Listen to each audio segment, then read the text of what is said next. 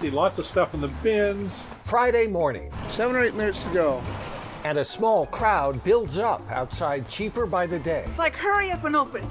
We want to hit the bins. Owner Sean Richards takes one last look at bins piled high with other people's rejects. It's all peaceful and quiet for now. Give it 2 minutes. When the doors open, the rush is on and the digging begins. It's all part of the latest fad in liquidation. A bin store is where we buy everything by the truckload. We buy everything, anything from Amazon, Target, Home Depot, Office Depot, Lowe's, Costco, all the big chain stores. Sean has no idea what the trucks will be dropping off. It's like Christmas every day. Prices are highest on restock days, $14 Fridays, when everything's still unopened. A waffle maker, a magic lamp, a baby food processor, all $14. Prices drop throughout the week. Anything still in the bins on Wednesday is $1.50. I wish I would have found this concept 10 years ago. Sean opened Cheaper by the Day in 2020, the first bin store in the state. Since then, he's learned a lot about people.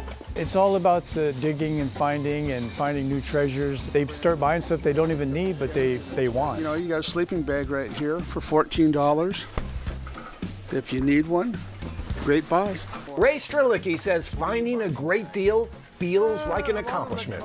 And besides, he's having fun. I get to be impulsive sometimes, and you get carried away.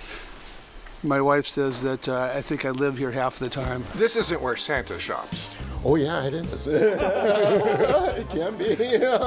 Regular shoppers have a strategy.